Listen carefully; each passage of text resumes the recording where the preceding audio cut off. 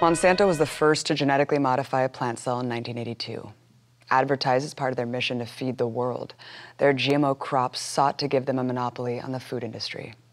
We're Monsanto, and we're working with farmers and partners worldwide to realize a vision for sustainable agriculture. Monsanto was already producing a widely used pesticide known as Roundup, and to ingeniously sell more, they engineered a plant to be resistant to heavy doses of Roundup's glyphosate poison, called Roundup Ready. But such a new and uncertain invention faced public skepticism and bureaucratic hurdles. Lucky for them, this was the Reagan era of runaway deregulation. Monsanto executives arranged to meet with then Vice President George Bush Sr., with the desire to work on mutually beneficial regulation to quell consumer fears about this radically new technology. Bush assured them that the red tape would be lifted. And I would say, quite frankly, we have no complaint about the way USDA is handled. They're going through an orderly process. They're making sure that as they deal with these new things, they do them properly. And no, if we're waiting until September and we don't have our authorization, we may say something different. Call me. We're in a dereg business. And boy, did he.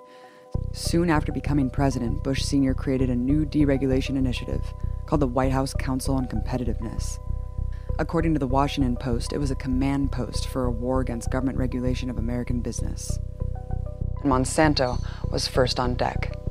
In 1992, the council oversaw new FDA guidelines that stated GMO crops required no additional testing or regulation, despite protests from within the FDA due to the uncertainty of long-term environmental and health consequences. Over the next 20 years, Monsanto, with the government's help, flooded the planet with seeds and ate up its competition, acquiring dozens of companies along the way. Monsanto now produces 80% of the corn and 93% of the soy, two ingredients that make up the base of almost all processed foods in the U.S. Poll after poll finds that a huge majority of Americans want GMO labeling, just like every other developed country required long ago. But multi-million-dollar propaganda campaigns and fear of lawsuits from Monsanto have prevented any state legislation from going into effect. I was an attorney in the corporate law department of Monsanto Company. Making sure Monsanto policy was cemented long after his administration, Monsanto co-conspirator Bush Sr. also appointed former Monsanto lawyer Clarence Thomas to the Supreme Court, one of the deciding votes to see his son W in power. Throughout the 90s, Monsanto spent millions defeating state and federal legislation to continue to dump dioxins, pesticides, and other cancer-causing poisons into drinking water systems, causing degenerative disease and numerous birth defects, according to multiple lawsuits. By 1995, the EPA had ranked Monsanto 5th among U.S. corporations on its list of top dumpers of poison, having discharged over 37 million pounds of toxins into the air, water, and land. In 1994, the company overcame another controversy, corralling its friends in government to approve bovine growth hormone, which artificially increases milk production in dairy cows. The FDA gladly accepted data from Monsanto-sponsored trials, determining there is no difference between milk treated and not treated with RBGH, despite widespread opposition from consumer advocates. Mr. Chairman, there is an issue of enormous consequence that I fear has not gotten the kind of discussion and attention that it needs from this body. And that has to do with the introduction of RBGH, Monsanto's bovine growth hormone, into the marketplace, and the impact that it is going to have on family farming, on animal health, and perhaps on human health. Also, I must tell you that I am extremely concerned about the role that the Food and Drug Administration has played in this entire process. And among many other concerns that I have is that at least 3 high-ranking members in the Food and Drug Administration formerly were employed by the Monsanto Corporation. Today, the hormone is banned in Europe, Canada, Australia, New Zealand, and Japan. Unable to tolerate even a modicum of competition, Monsanto has ruthlessly gone after small farms attempting to label their products RBGH-free. It's also lobbied several state legislatures to pass preemptive bans against hormone-free labeling. As usual, Monsanto employed its multi-million-dollar propaganda machine to fight the scientific warnings about their product.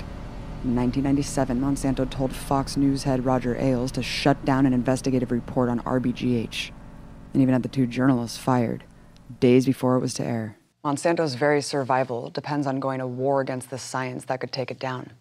With billions of dollars to spend for every scientific study that warns of the hazards of Monsanto's products, it conducts its own studies to counter it and employs its own propagandists to debunk it.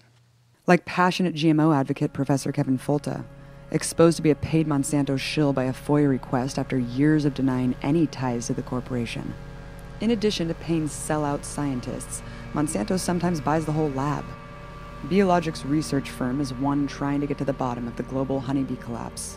While Biologics would obviously study the effects of the world's most used pesticide, Monsanto outright bought the company. Even with the media in its pocket, Monsanto would not be the criminal powerhouse it is today without total collusion and partnership with the U.S. empire. So on behalf of the Monsanto team, welcome. We are honoured to be a part of this dialogue. I want to thank you for the collaborative efforts that you've put towards agriculture. Throughout the decades, Monsanto has had a lucrative revolving door relationship between its company and operatives in public office. Every administration has worked closely with Monsanto, rewarding the chemical beast with endless contracts and subsidies. Iraq's occupation governor Paul Bremer even decided he had to go out of his way to help Monsanto before leaving his position. As one of his last acts, Bremer passed a pro-Monsanto order, stipulating that Iraqi farmers shall be prohibited from reusing seeds of protected varieties. But Obama has been one of the most pro-Monsanto presidents thus far. Heavily sponsored by the ag industry, he's given the company billions to secure a foothold in Africa and appointed several Monsanto executives to top government positions. Like Roger Beachy, a director of Monsanto who was appointed by Obama to be director of the USDA's National Institute of Food and Agriculture. Or Islam Siddiqui, a Monsanto lobbyist who Obama picked to be an agriculture trade representative. Siddiqui's job is literally to promote and sell Monsanto crops. Another one of their paid-for puppets, Senator Roy Blunt, passed the 2013 Monsanto Protection Act by sneaking the provision onto another bill, giving the company legal immunity. But no one takes the cake of corruption like Michael Taylor. He left the FDA to lead Monsanto's law practice until being appointed by Bush Sr. to a cushy new FDA position just in time to sign off on the contested rulings for both RBGH and GMOs. Taylor left the government again to cash in on his clout, this time to work as Monsanto's vice president. In 2010, Obama created another FDA post tailored for Taylor, and now he's back, rubber stamping pro-Monsanto legislation as the Deputy Commissioner for Foods. With decades of creating a well-oiled machine of propaganda, protection, and privilege, their latest tricks to protect their profits threatens more people than ever before. Their longtime cash cow Roundup is the cause of the newest emerging threat from the corporation. Roundup's true danger is classified. Monsanto is not required to disclose their secret recipe. But what we do know is that the main ingredient, glyphosate, has long been considered toxic. Many studies have already made the connection between glyphosate exposure and a number of serious human health effects, including cancer. But in 2015, when the World Health Organization finally upgraded glyphosate to a probable carcinogen, Monsanto made nearly $5 billion in Roundup sales alone. With so much profit at stake, its main interest has always been to keep the health risks of glyphosate hidden. After defeating legislation to put warning labels on Roundup back in 1986, Monsanto's production of the mix surged from 11 million pounds per year to 300 million pounds by 2012. A 2016 Environmental Sciences Europe report found that 18.9 billion pounds of glyphosate has been used globally, more than any other weed killer in history. Today, the most popular crops all over the world are engineered to survive heavy doses of this poison. But while crops are Roundup ready, people are not. And now it's everywhere. Scientists have found it in over 70% of rain samples. And the U.S. Geological Survey discovered that 38 states had the toxin in the majority of their rivers, lakes, and water treatment plants. Monsanto countered the latest news that glyphosate is in 93% of Americans with the promise that these levels are harmless to humans, with its usual assurance that they can be trusted. But warnings from science and health professionals are only growing louder. Several studies, including by the International Journal of Environmental Research and Public Health and the National Cancer Institute, found farmers' risk of developing non-Hodgkin's lymphoma doubles when their crops are sprayed with glyphosate. Just this May, 5 Nebraska farmers stricken with non-Hodgkin lymphoma filed a lawsuit against Monsanto for intentionally misleading customers about the health risks of Roundup. But beyond the serious health risks to humans, Roundup threatens us with potentially catastrophic food crises.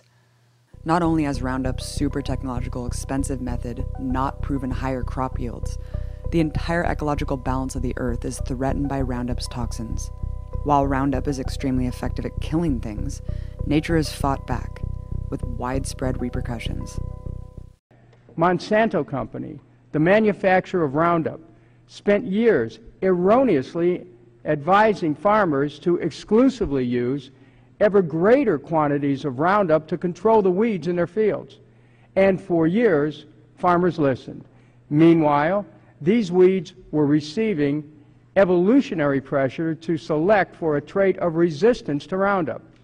The Roundup-resistant trait is now dominant in weeds growing in many areas of the country. Roundup use has created increasingly invisible super pests and super weeds, resistant to the chemical designed to kill them. They cover more than 15 million acres in the U.S. alone, posing potentially devastating effects to food production. But Monsanto's leaving the world's farmers little choice. Despite making profits of over $8 billion in 2015, Monsanto viciously goes after small farmers for patent infringement by telling them that for the first time in history, they can't replant their own seeds. Farmers who must purchase Monsanto's seeds are forced to pointlessly buy new models every year. If they don't, they're ruined by Monsanto. Since 1997, Monsanto's sued 147 farmers for so-called seed piracy, or rather, replanting their seeds from a previous crop, a practice as old as agriculture itself. According to a Vanity Fair investigation, Monsanto relies on a shadowy army of private investigators and agents in the American heartland to strike fear into farm country, where they secretly videotape and photograph farmers, store owners, and co-ops, infiltrate community meetings, and gather information from informants about farming activities. Monsanto even hired the notorious mercenary army Blackwater, today known as Z, as its intel arm, using literal mercenary soldiers to spy on, infiltrate, and harass activist groups organizing against the biotech firm's crimes. Now, Monsanto's seemingly unstoppable growth is possibly entering a new level. The domination of its crops is full speed ahead toward an unprecedented agricultural monopoly. Currently in negotiations with Bayer, the two are the top suppliers of agrochemicals, seeds, and GMO crops. A marriage between them would take that dominance to a new level. From India to Brazil, there are millions of victims, not only from Monsanto's dark poisons, but from the economic warfare it's wreaked worldwide. The fight against Monsanto is not just taking place in the courts, but in the streets, where a heroic movement is building. On May 23, 2016, tens of thousands of people protested against the ag giant in over 400 cities across at least 40 different countries around the world. As Monsanto grows into an even bigger beast, planting the seeds for new environmental and health catastrophes, joining the ranks in the fight against this criminal corporation is growing ever more urgent. The consequences are too great to let this monster live, and its trail of suffering leaves no doubt that it must be taken down.